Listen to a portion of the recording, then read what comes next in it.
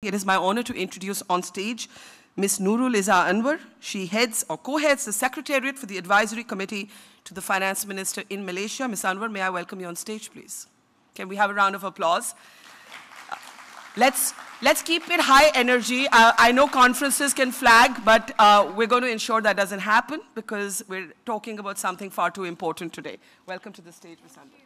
Thank you very much, Stari Barka. Assalamualaikum warahmatullahi wabarakatuh. Salam Malaysia Madani. Very good morning to everyone. Right Honourable Anand Clark, our distinguished guests, everybody from all over the world, thank you for being here. It's a privilege to welcome everyone for the launch of the Global HPV Consortium. It's an exciting, hopeful, and powerful initiative to prevent HPV and, inshallah, eliminate cervical cancer. I was a former member of parliament and current policymaker right now, and I feel that I've actually directly witnessed the suffering caused by cervical cancer, a cancer that is preventable through vaccination and screening, a cancer that no woman, mother, sister, daughter should have to face.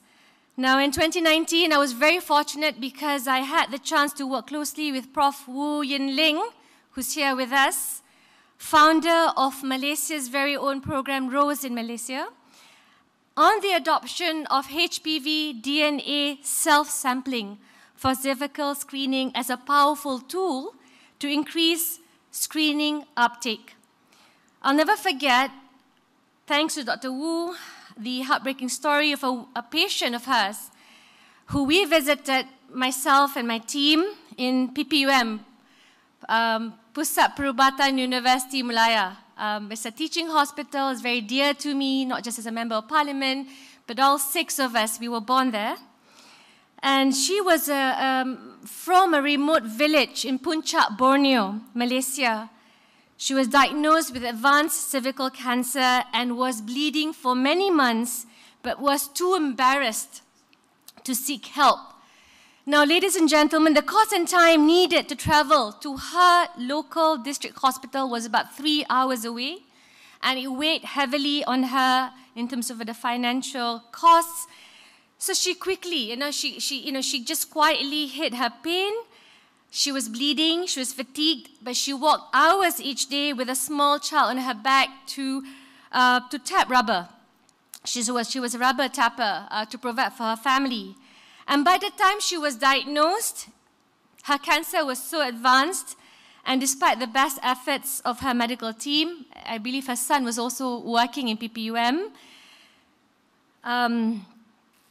she passed away a few months after our visit. She was very much in high spirits, which brings me back to Barka's message of hope. And the encounter left a profound effect on me and my team. It really strengthened our resolve to do all we can to contribute towards cervical cancer elimination in Malaysia and globally. And even though I'm no longer wearing the cap of a member of parliament, I'm so proud to be part of the global initiative today. To that end, I'm very proud also that in terms of Malaysia's achievement in HPV vaccine rollout amongst 12 to 15-year-old girls, between 2010 to 2020, we reached 90%, and it's been due to the significant commitment of the Ministry of Health and government agencies in effective vaccine deployment. The program had slowed down, as we know, during the pandemic, and we're looking forward to renewed efforts through the strong commitment of the government and the stakeholders to restart this program and ensuring effective catch-up vaccinations for those girls who missed out on HPV vaccination during the pandemic. As a mother, I know how important it is to protect our children. I just met a current member of parliament. I'm the former one, YB Sim. He's sort of waiting for his son and his daughter to be vaccinated. But for me, I'm very lucky, very fortunate, because my daughter, Safia, and Harith, my son, both have been vaccinated. I'm waiting for Yujo, who's 7 this year. And I will continue to do what I can as a policymaker to ensure that all children in Malaysia are protected from preventable HPV-related cancers. I'm very proud of the whole society approach. What we're doing today in terms of eliminating cervical cancer will require support of all stakeholders, government, academic, policy experts, and the non-governmental organizations. Now, we have to come together to ensure an effective transition to HPV DNA self-sampling for cervical screening. Much has been achieved. The hard work of the ministries, Health, Women, Family and Community Development, and NGOs such as Program ROSE. But these efforts now have to be scaled up, accelerated if we are to be on track to effectively implement our action plan towards the elimination of cervical cancer in Malaysia 2021 to 2030. I'm deeply encouraged by Dr. Zaliha Mustafa, who's our Minister of Health. She recently, again, made the clarion call. Healthcare is as an investment, not a cost. Prof. Adiba just mentioned it earlier this morning. And this is the paradigm through which we must see HPV vaccination and self-sampling for cervical screening. Just one vaccination, ladies and gentlemen, just one at the age of 12 to 15 years old, and 2 high-precision HPV DNA tests delivered through self-sampling do-it-yourself kits by bypass smear in a woman's lifetime can spare her the unnecessary pain and suffering of cervical cancer. So the cost is about $250 since we're speaking globally. It's about 1,200 ringgit Malaysian at today's exchange rate. And I believe that 1,200 ringgit is worth investing to save a woman's life from cervical cancer. And I believe we also must urge responsible industry, pharma, to show real commitment in working together with governments in low and middle income countries, particularly the Global South, where over 80% of cervical cancer deaths arise, in order to ensure equitable access for both HPV vaccination and screening.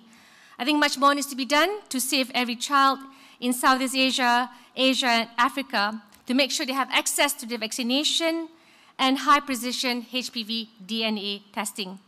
I hope the discussions in the next 2 days will be truly impactful and will enable collective mapping amongst policymakers, government reps, academic experts, clinicians, patient advocates, civil society, and responsible industry and pharma to ensure that no child and no woman is left behind, and that we're able to stand together in solidarity as we move towards a cervical cancer-free future, inshallah.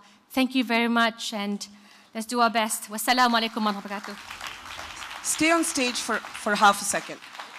You mentioned vaccinating your son, and I was, along with your daughter, and I was struck by that. Evidence-based. Evidence-based. That doesn't get told enough, that this isn't just about vaccinating girls, it's also about vaccinating boys. Just a quick thought on that before we let you go.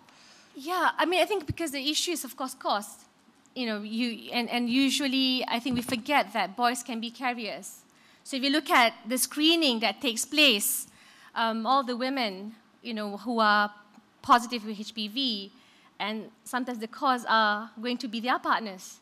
So I think this investment is something we have to look at, and that's why I mentioned responsible pharma industry, because cost could be prohibitive to governments making this decision, because always a zero sum as you look at the after effects or the aftermath of the pandemic. Thank you, Ms. Anwar. The idea, of course, this morning, thank you. Let's hear it from Ms. Anwar. The idea this morning, of course, is to amplify the messaging, is to get everybody in the world to talk about it. There will, of course, be questions about costs, and I'm sure countries, governments will have their own negotiations, their bilateral negotiations with different manufacturers, pharmaceutical companies. But I think what's really important to hold on to today, as I said, is how do we get this message out that women do not have to die from at least this particular kind of cancer.